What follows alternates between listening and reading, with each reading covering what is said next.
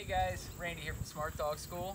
Out here today with Kaylo. You guys probably seen a few videos of him before, but today we're going to work on some recall work.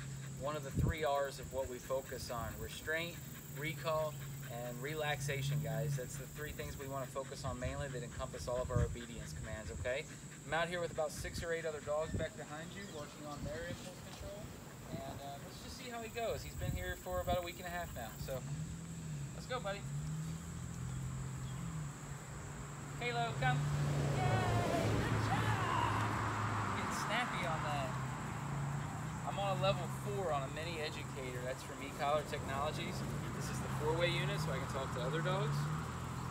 One of the things you have to do when you're starting to get the practice going is you got to get them motivated to go away from you, which is usually pretty hard. We spent the whole week getting them motivated to come to us.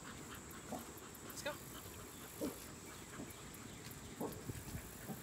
Now he's going to stay right with me.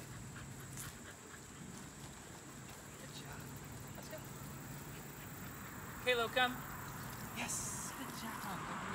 Good job. Very excited when he recalls. It's really cool to watch.